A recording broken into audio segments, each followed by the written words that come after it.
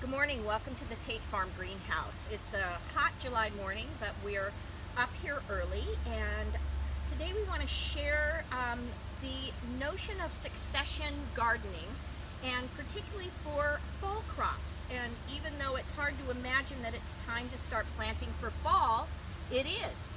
And there's several categories of plants that you might want to consider. One would be the things that are heading, like broccoli, cauliflower, and cabbages. Those want to get planted now as plants, and you can plant them for about 2 more weeks into the last week of July, and then you can expect a lovely harvest of those crops coming in late September and October.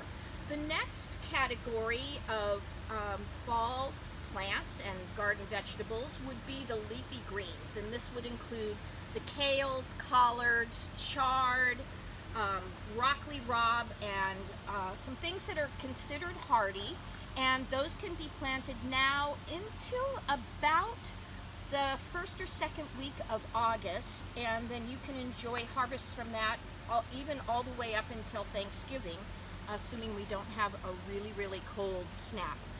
Then we can also think about putting in lettuces. These are summer heat tolerant varieties, and they're great, but then coming soon we'll have more sort of third season or fall varieties that aren't quite as dense in their leaf structure.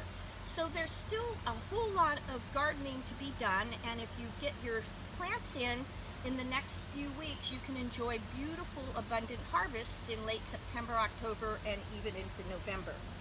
Now, the other thing you might want to consider is some direct seeding. And so if you want root crops like carrots and beets and radishes, and you could add turnips to that list, you'll want to consider putting those in the next few weeks as well. Before the end of July, you'll want to be direct seeding these crops into the ground, and you'll be able to enjoy a beautiful roots come late fall. The other thing you could consider is direct seeding some hardy greens, which include spinach, chard, and kale. You can either put them in as plants, or in the next couple weeks you could put them in as seed into your garden as well.